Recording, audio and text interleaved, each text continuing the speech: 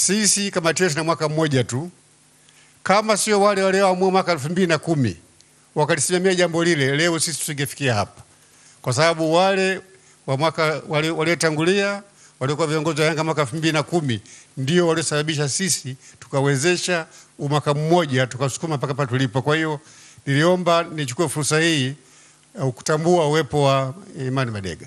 Naomba usimame tena. Huyu ndio aliyesimamia katiba ile ya 2010, na kwa bahati mbaya katibu wake mkuu ndo marehemu Lawrence.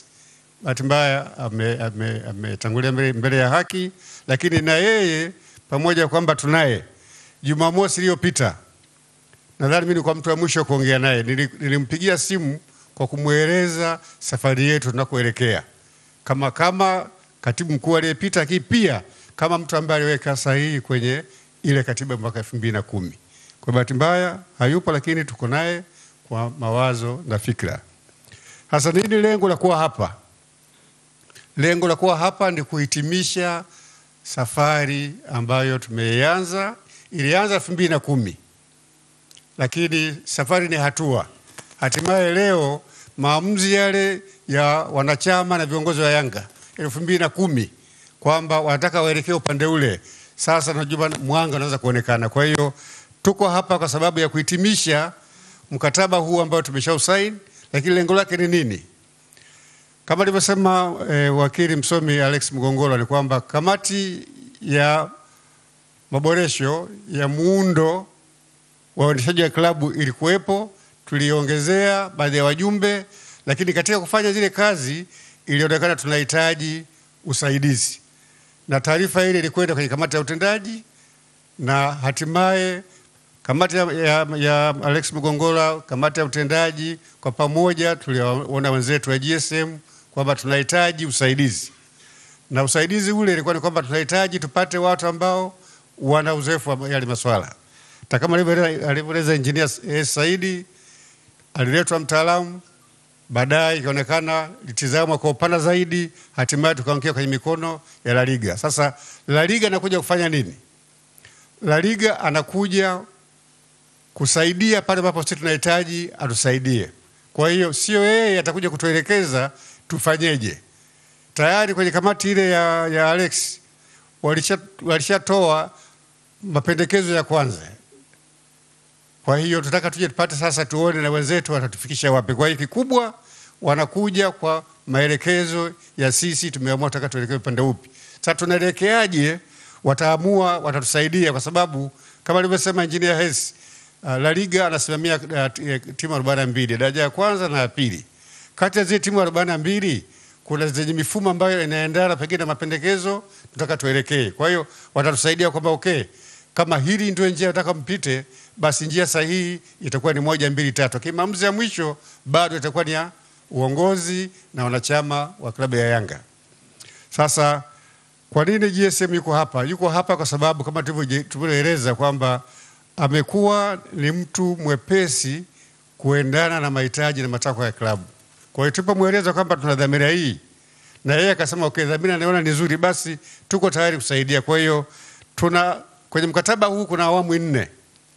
Awamu ya kwanza ndio tumeanza nayo leo, ambayo inahusiana na kujaribu kuangalia muundo wa uendeshaji wa klabu, lakini pia namna ya kuhusisha wanachama na wapenzi wa Yanga kuwa wajibikaji kwa kuisaidia klabu yao kujiendesha.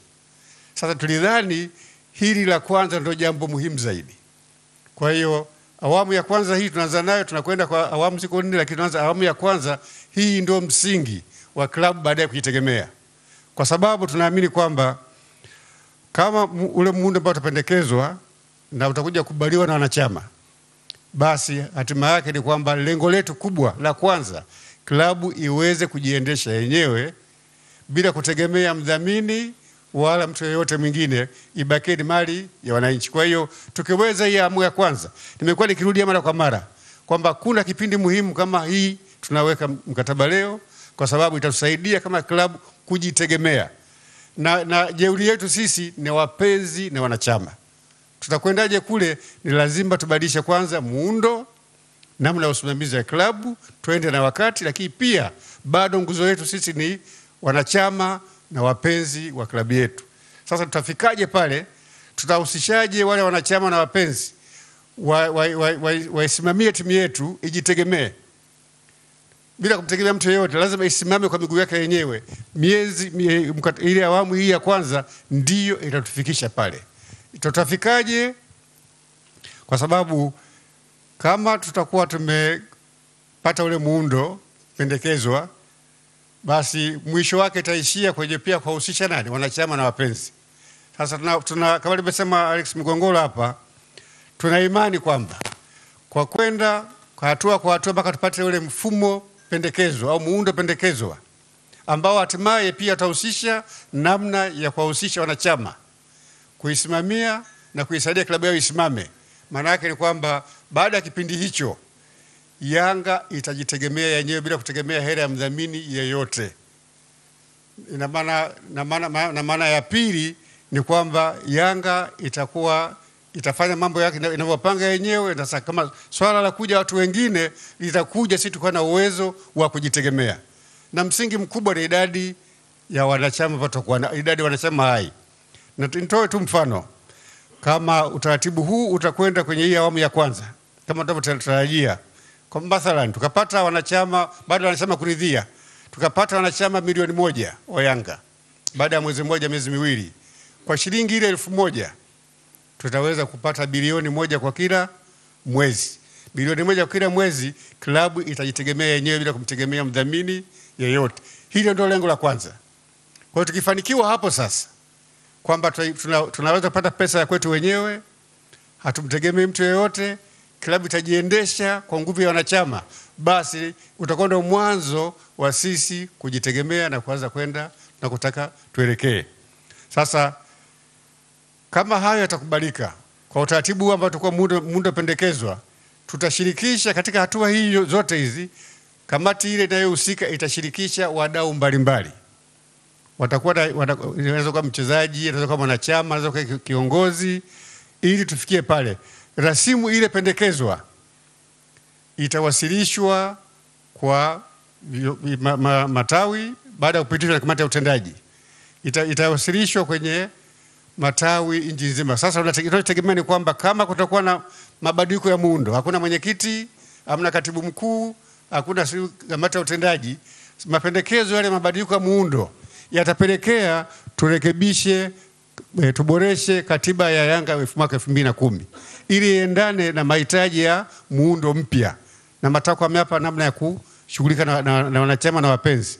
Sasa zile zote mbili, makabrasha mawili yale, zile hati zote mbili zenye moja la muundo na jingine la namna ya maboresho ya katiba 2010, yakishafikia hatua ya mwisho tutapeleka kwa wanachama wakayajadili nchi nzima. Hatua ya kwanza ambayo tutaifanya, tukishapata nyaraka zile mbili ya mapendekezo ya muundo na mapendekezo ya maboresho ya katiba 2010, tutaita viongozi wa matawi wa Yanga nchi nzima waje hapa tuwapitishe kwenye kila kabrasha hatua kwa hatua. Baada ya pale kila kiongozi wa tawi ataondoka na makabrasha yale, waende wakayajadili kwa siku zisizopungua 21. Na maana yake ni kwamba wakisharidhia tutaitisha mkutano mkuu. Baada ya kuridhia, wiki inayofuatia tunaanza na utaratibu mpya ambao tuna imani kwa mwamko wa Yanga sasa hivi ulivyo, wengi wanasubiri utaratibu ukamilike, tuanze na ukurasa mpya. Kwa hiyo tunategemea mwisho wa siku baada kukubaliwa, tukishapata yale maoni, tutakuwa sasa na utambulisho mmoja. Tutakuwa na kadi moja ya wanachama wa Yanga na tutakuwa na katiba mpya ya 2020 ambayo sasa kuanzia pale tutaanza na hatua mpya. Kwa hiyo wanachama wale sasa itakuwa ndio msingi wa kwenda kule tunataka kwenda.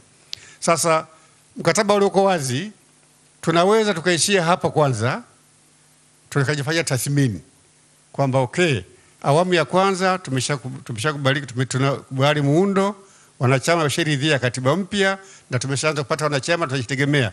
Sasa tunaingia na awamu ya pili. Itategemeana baada ya kufanya tathmini kuona kwamba kuna umuhimu wa kuendelea na awamu ya ngapi? Awamu ya pili. Kwa hiyo kila kitu kitakuwa ni shirikishi. Tuna imani kwamba tukifanya vile ndio njia pekee tu ya kujitegemea.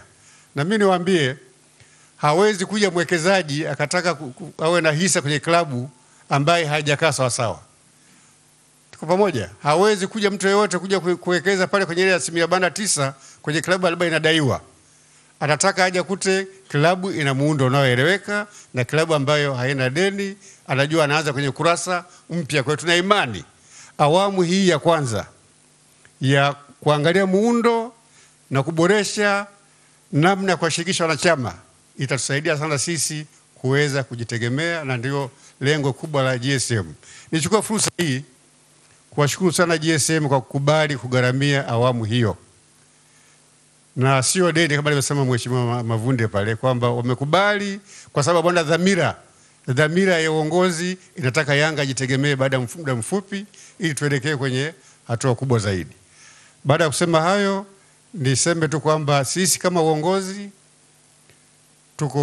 tumeamua ni kwa faida ya klabu, tutapokea maoni na ushauri kupitia zile kamati, na tunahakikisha kwamba mchakato wote huu wa awamu ya kwanza utakuwa shirikishi kwa 100% kama ambavyo nimeelezea itakavyokuwa. Baada ya pale nadhani tutakuwa tunaweza kujitegemea, tunaweza kufanya chochote kila bila kufanya kitu kingine, na tunaweza kufanya kazi nyingine za maendeleo.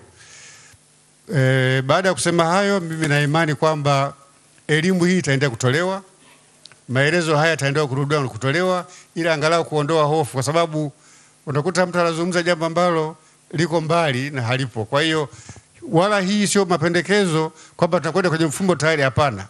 Tunapata usaidizi tu wa kitaalamu kulingana na uzoefu wao Laliga na klabu ile ya Sevilla. Kwa hiyo ni jambo ambalo ni lazima uweze kwenda kwenye sehemu sahihi bila kupata ushauri wa watu wengine ambao tayari wana uzoefu na maeneo hayo. Asanteni sana.